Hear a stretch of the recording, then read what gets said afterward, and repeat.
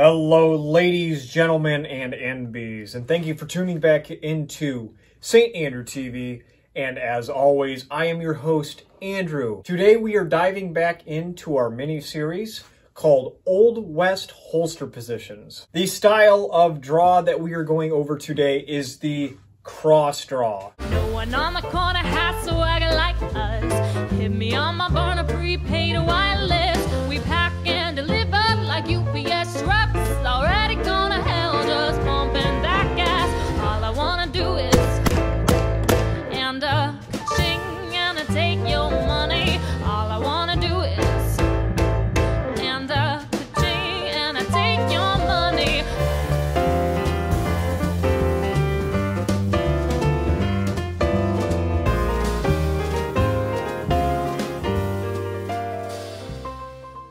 A cross draw is when your holster is placed on your weak side and the end of it is angled towards the front of your weak side leg. In my case, that is the left leg. This style of carry was very popular amongst people who would be on horseback quite a bit, or people who would also fancy themselves card games, because you could just reach down and pull and your gun was drawn, and this would be very advantageous in a seated position. Speaking of sitting down, it is very comfortable to sit with your gun in this position, so it makes sense with the two prior things that we talked about. So let's get into the negatives of this carry style. The first and probably most important is going from draw to target to fire. It is the most ineffective way of doing so. Like with the standard draw or the cavalry draw, you only have to worry about elevation when you pull it from your dominant hand side. Elevation being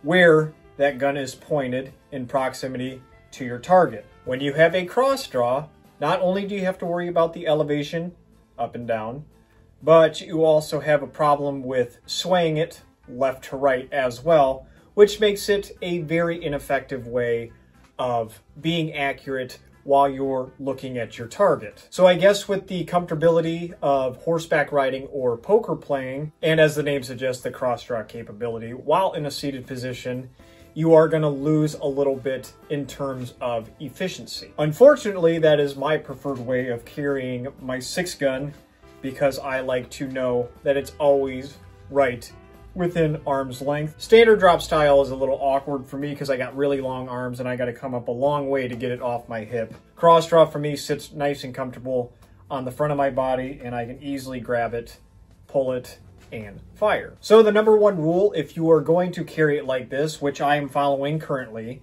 is not to break the 170 rule. So look at it this way: your hips make a straight line across the room, and this area right here would be 180 degrees. You do not want to sit with your cross draw holster even with your other hip. Then you start to turn your other hip to draw, which makes this even more ineffective. So make sure if you have a square available, you can check where your holster lies on your body. I'm sitting at almost 100 degrees.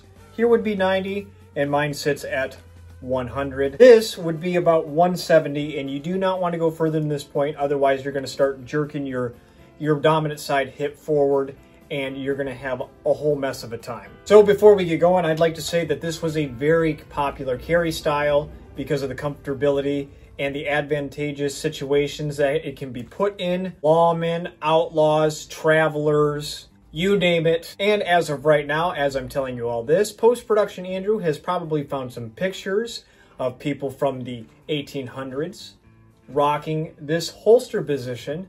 So thank you, future Andrew. Anyway, that's going to wrap things up for us today on Old West holster positions featuring the cross draw. I hope you guys enjoy, and I am not finished with this series because there are numerous other ones that I can cover, but this is how I currently hold my 6-gun, so I thought I'd go over it and give you the lowdown of what it feels like, how it is to draw, etc., etc. Please leave a like if you've enjoyed the video, or leave a comment. Thank you to everyone who has subscribed, and a little more advice would be maybe hit that bell because it'll notify you when I post a new video. But for those of you who have come across this channel and have yet to hit that subscribe button, think about doing so, because you're a daisy if you do.